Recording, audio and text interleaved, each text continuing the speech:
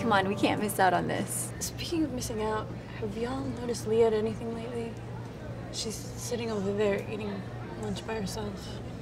If you call that eating, she's barely touched her food. Seriously, she seemed kind of down lately. I'm gonna go over and talk with her. It's cool if I invite her casino night, right? Yes, of course. Go make it happen, Captain. Identifying someone in need. How do we know when it's something more? 1. Extended periods of sadness. This is feeling sad for days at a time. 2. Lack of interest. Avoiding social interactions can be a sign of depression. 3. Lack of focus. Missing assignments or avoiding class. Sometimes depression can make even regular tasks seem overwhelming. 4. Avoiding help. Those experiencing depression are often concerned how they are being perceived by others. They may feel like they're a burden on friends and family. 5. Aches and pains.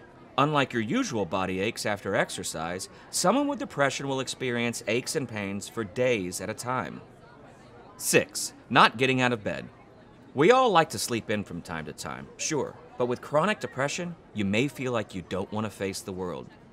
Staying in bed for an extended period of time? Well, that's a warning sign. 7.